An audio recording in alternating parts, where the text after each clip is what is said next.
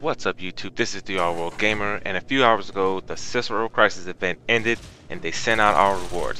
So what I want to do today is give you a quick overview of what we got and give you a first look build guide for the Wraith Twin Vipers. Once you've logged in, check your inbox. You should have a letter from the Lotus detailing all the rewards you got for your hard work picking flowers. If you were able to get 10 points from the event, then you would have received the event badge. And if you got 50 points for the event, you would receive a set of 4 dual stat mods, one for each weapon. At the max rank, these mods give 60% extra poison damage and 60% status chance. If you followed my first video, then you maxed out the event, you should have received your Wraith Twin Vipers. Looking at the weapons side by side, it's easy to see that the Wraith Vipers are a nice upgrade. They've got higher impact damage, making them a good choice for Corpus enemies. Along with that, they've got a higher crit chance and damage, increased status chance, a larger magazine, and the Wraith have a larger base damage.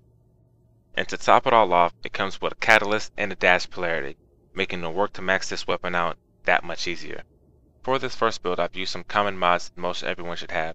Use your Hornet Strike and take it all the way up if you can. Second, this weapon has great crit chance, so use a pistol gambit. It should bring it up to about 35%. Use your target cracker to increase the crit damage, and since it's such a good Corpus weapon, use your Expel Corpus.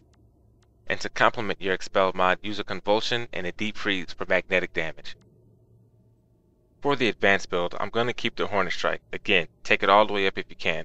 I'm going to add a Barrel Diffusion and a Lethal Torrent. This is going to give you a 100% chance to fire an extra round and about an 80% chance to fire 3 rounds.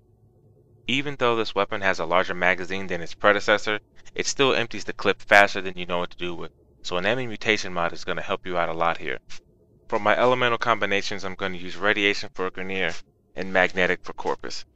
So this is it for the first look at the Wraith Twin Vipers.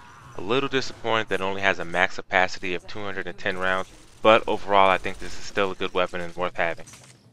Thanks for watching. Please remember to like, comment, and subscribe, and I'll be back. More Warframe.